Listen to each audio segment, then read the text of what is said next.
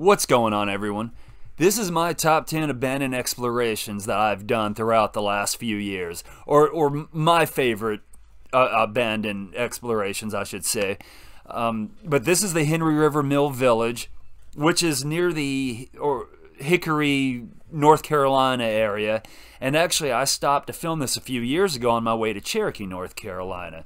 And this is right off the exit. So if you ever want to go, just remember it's the Henry River Mill exit. And it just, when you get off, it's just a half a mile down the road and you'll start seeing these old houses or abandoned cabins. And I knew they were going to fix it up, somebody had told me, and make them into cabin rentals. And I don't know if that ever came into development or fruition or not. I don't know, but cool place to walk around and check out. It was a part of it was used in the Hunger Games, and it's said to be haunted. So some people have claimed that they had some paranormal experiences there. So so maybe when you go, you'll have some. Well, I did it myself, but it was still a fun experience. Now, number 2 is Castle Montrouge in Rougemont, North Carolina. Now, sadly, there was a fence placed around this, but I was still able to film this. And I filmed this back in 2017. God, it was quite a climb. I remember driving my Mustang up this mountain road, and wow, I didn't think I was going to make it up, but it was still fun. It's a very Disney-like fairy tale looking castle, and artist Robert Mahaly, he's the one who sculpted it, and then he just abandoned it. He never finished it, and it said that he wants to finish it while his children are still young enough to enjoy it, but it still doesn't seem like anything has happened, so I don't know. But you can tell this is one of the first things I ever filmed. I'm still not perfect, but I've come a long way with my filming, as you can tell. But now, number 3 is the abandoned Heritage USA, where televangelist tricksters Jim Bakker and Tammy Faye Bakker once owned.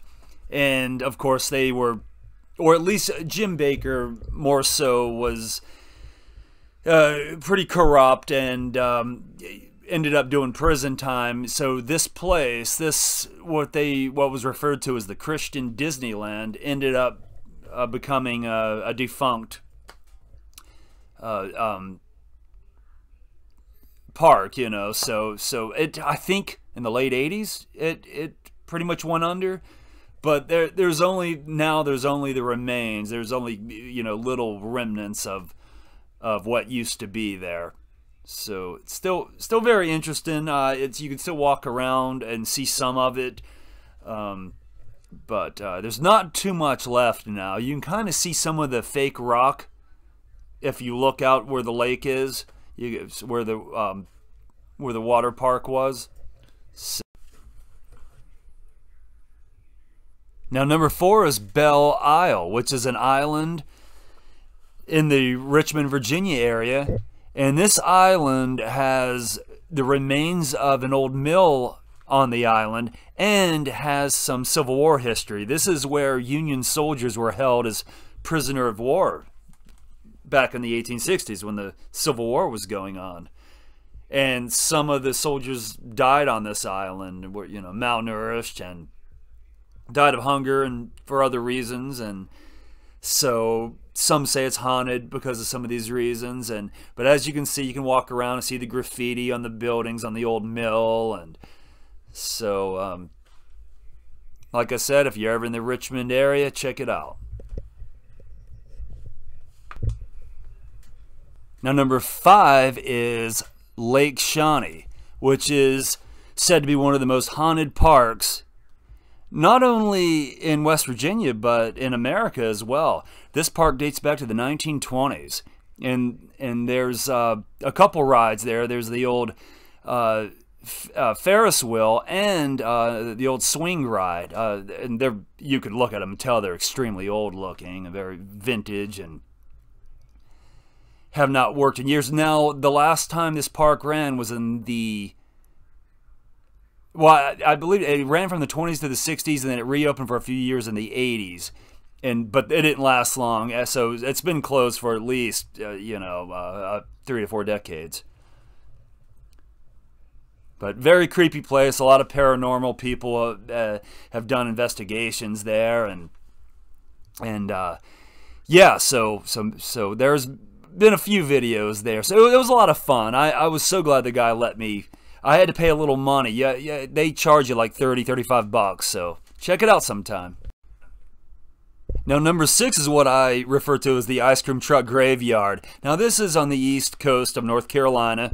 I just happened to find it, and it was just an old abandoned salvage yard full of nothing but ice cream trucks from the 1970s. But I want to go back on my way. I want to see if I can find this again and do a little bit, because it was kind of a storm was coming, and I did this real quick, and I want to stop and do a little bit better of a job if they're still there. I hope, who knows, somebody may have bought them. Ice cream trucks are sort of sought after by a lot of people, especially old ones like that. People like to collect different things for whatever reason, and this is one of those places that I was really glad to find, and I had fun just with the little time I had to try to film what I could. But just by one of those things that just happened by chance.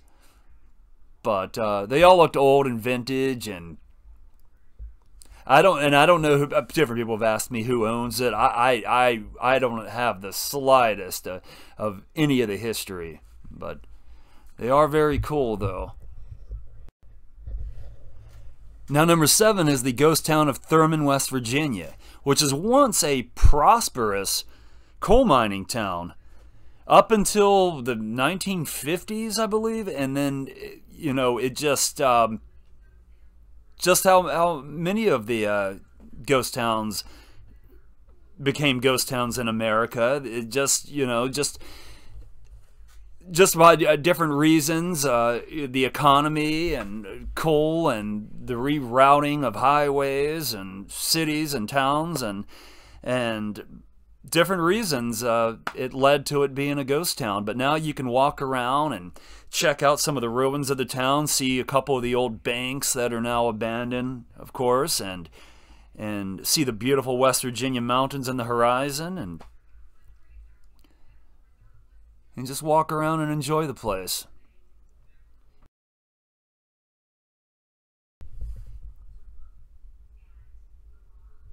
Now, number 8 is the Village Subway, or better known as Raleigh Underground, in Raleigh, North Carolina. Now, this is an old basement, pretty much. It's not really a subway, but this has a lot of cool rock and roll history in the 1980s. Actually, it dates back to the 70s, but in the 80s, bands such as the Ramones played there, REM, many other great notable music acts too.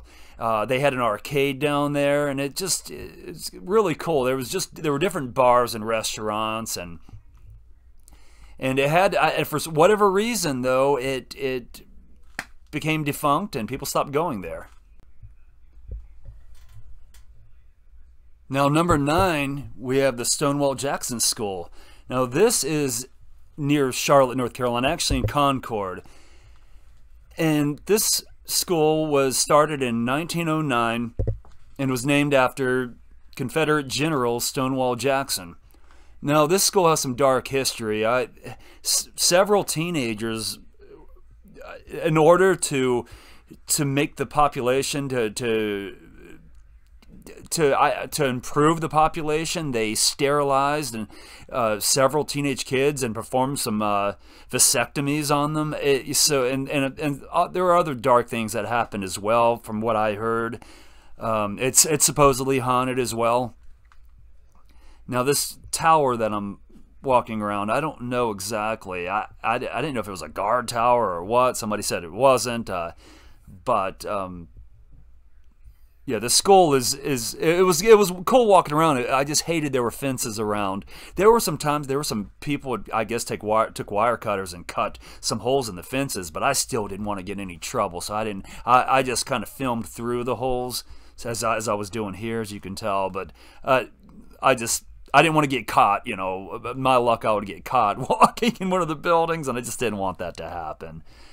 So, nevertheless, though, still cool to walk around and see the old history, and there's even an old church. You can walk across the bridge, across the highway. Last but not least, at number 10, we have the old fugitive train crash remains in the North Carolina mountains. Now, this is where they filmed part of The Fugitive with Harrison Ford, and this was where the famous train and bus where the bus and the train collide, and for whatever reason they just left the train and the bus ruins there. The train engines are really cool looking, and I'm surprised they didn't try to get it out of there, but nevertheless they kept it. I'm glad they did. It's cool to look at. A lot of people are like, you know, they thought it's kind of funny, you know, Hollywood, how Hollywood would, as much as they're into environmentalism, how they would just leave a heap of trash or a bunch of rubble there, you know, right along a river in the mountains. But nevertheless, they did it, and it's a tourist site now. A few people have filmed this, but I had to make this number one because, well, for one, it's been my money maker. I've made some money off this because I got a couple million views, luckily, off this. If I'd have known it was going to go viral, I would have worked a lot harder on it. But it was one of my first videos, so it wasn't, you know, my filming wasn't that good. But I mean, it was kind of a gloomy day, so the film looks it looks nice, but I was just kind of reckless with the camera. But I'm slowly getting better with that. But it's a lot of fun to see. I've been a couple times to see it when I'm up in the Cherokee area. So I do believe it's in a town called Dillsboro, though. So you can Google it if you ever want to and find it. It's not too hard. Like I said, it's real close to Cherokee and where the casino is. Probably about 15 minutes away. I hope you guys enjoyed this, and I will talk to you later. See you next time.